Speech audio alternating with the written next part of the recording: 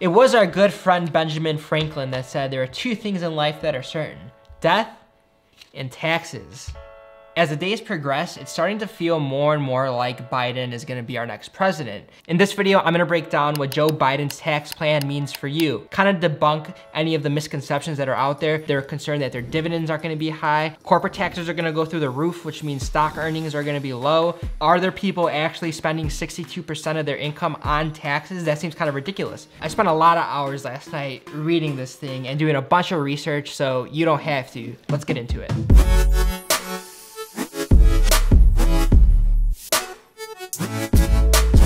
Build back better.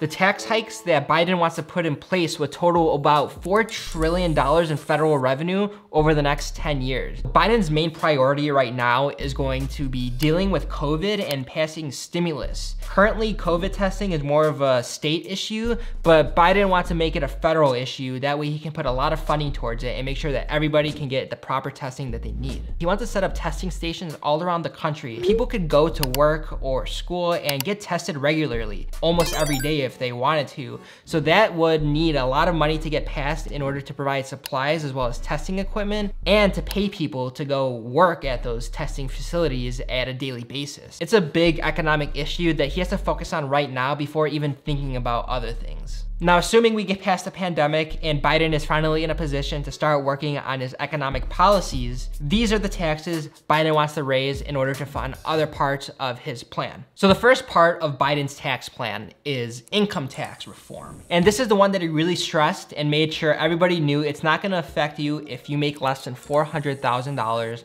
a year. Current law says right now that if you make more than $518,401, you have to pay 37% in federal income taxes. And that was lowered from the original 39.6% by Donald Trump. Biden wants to undo that. Instead of paying 37% if you make $516,000 or more, you have to pay 39.6% if you make $400,000 or more. Biden lowered the amount of money that you have to make in order to hit that top income bracket, and he also raised the percentage of that top income bracket from 37% to 39.6%. This is where we kind of start to see how someone might have to pay 62%.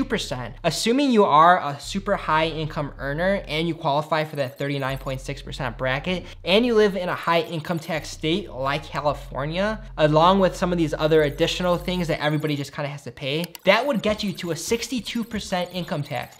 Mind-boggling to me. Number two is capital gains, one that I'm sure we're all very familiar with. So as it stands right now with capital gains, if you make anywhere between $0 to $40,000 in capital gains, you don't have to pay any taxes on that. But if you make from $40,000 to about $411,000, you have to pay 15%. And if you make more than $411,000 from capital gains, you have to pay 20% taxes on that. Now, Biden wants to keep that the same unless your total income for the year is $1 million. If you make more than $1 million a year, you have to pay the typical federal tax rate on your capital gains. So this one isn't as bad as a lot of people are thinking it's going to be, because you hear big numbers like 22%, 37%, like all these big, high income bracket numbers, but that's really only if you're making a lot of money from capital gains. This is really affecting those that make a lot of money, at least $1 million a year. The next one is corporate income taxes. I think that this is the one that we're probably all gonna feel a little bit indirectly,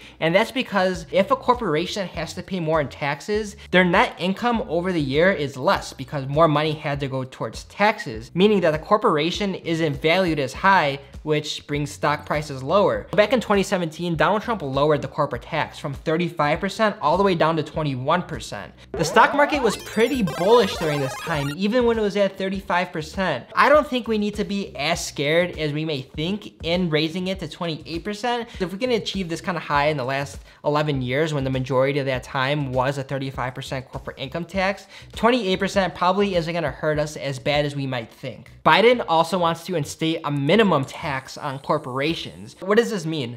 If your company, if your business is losing money, you're able to write that off against your tax bill. So if you lost money last year, you're able to pay less in taxes because you could say you lost money. What certain companies like Amazon will do is, in order to make it look on paper like they're losing money and continue to spend money without making that much money, is they'll just reinvest in their own company. That way it looks like on paper that they're losing money and they don't have to pay the outrageous taxes that a company like Amazon would probably have to pay. Biden wants to make sure that loophole cannot happen by instating a minimum tax for all corporations. Even if you did keep investing in your company and make it look like you were getting losses, every company, every corporation would have to pay this minimum tax. The next one is Social Security. Everybody has to pay Social Security. You and your employer split it. Whenever you get a paycheck and you see the little taxes at the top, you pay 6.2% and your employer matches that 6.2% for a total of 12.4%. But you only have to pay that up until you make $137,700. After that, you don't have to pay Social Security taxes anymore. What does that mean? Because what, I just don't have to pay it anymore? Say I'm a programmer working up in San Francisco. I make $400,000 a year. Instead of paying that 12.4 or 6.2% on that $400,000, I only have to pay 6.2% on $137,700. Biden wants to get rid of that. If you do make $400,000 in a year from working your job, you have to pay 6.2% on all of that, not just $137,000 of that. The next tax hike is a real estate one, and it's getting rid of the step-up basis. Let me explain this one to you. The other day I was talking to my neighbor. He's kind of an older man. He bought his house here in Los Angeles in 1978 for $38,000. That's, talk about a great investment. That house is probably worth around $700,000 right now. If Greg were to pass away and his children inherit his house, well, with step-up basis, they would not have to pay any taxes on that property. They would just inherit it. So if it's worth $700,000, that just becomes part of his children's net worth. Biden wants to get rid of that. They would have to pay taxes on a $700,000 property versus nothing. This is something that a lot of rich people follow because, you know, it makes it so they never have to pay taxes on these assets that they have. Nope, no more of that. You have to pay taxes. If you inherit a property, you have to pay taxes on that and get rid of step-up basis. So we talked about tax raises. Let's talk about tax cuts or tax credits, where the money that he wants to take from these people and give it to these people. Who are these people? What is this other entity that all this money is being taken from and given to? The first one is the first-time homeowners credit. This is something that Obama put in place back in 2008 during the home recession, the Great Recession. All the houses are foreclosed on. That's obviously not good for the economy. Government wants to incentivize people to go out and buy houses, so they give you a $15,000 tax credit to go out and buy a house. Biden wants to reinstate that. The next place this money is going is towards child and dependent care. This one will help low and middle class income families to help pay for childcare. So Biden says that he wants to give up to $8,000 per child to these families, up to $16,000 per family. The next place is healthcare reform. We all know that this was a big part of Joe Biden's campaign, making it so public healthcare was an available option for low-income families. Biden wants to ensure that families aren't paying more than 8.5% of their income on health insurance or just health bills or expenses, things like that. So if you spend more than 8.5%, you'll get the difference paid back to you, so you only have to pay 8.5% on healthcare. The last thing Joe Biden wants to do is forgive student loan debt. As it currently stands, say I want to go to college and I ask you for $60,000 to help pay for my tuition. I'm slowly paying you back over the years, and then one day I ask if we could renegotiate our terms. And you say, sure, I'll shave $20,000 off your debt. As it stands right now, I would have to pay taxes on that $20,000 that you shaved off as if it's income that I made. Not only would Biden make it so you won't have to pay that tax anymore on that percentage that you got shaved off, he's making it so after 20 years, your student loan debt is completely forgiven. You don't have to pay it at all after 20 years. That's crazy. Shit, if I would have known that, I would have gone to college and just been like, all right, I'm just gonna wait 20 years. Big if true.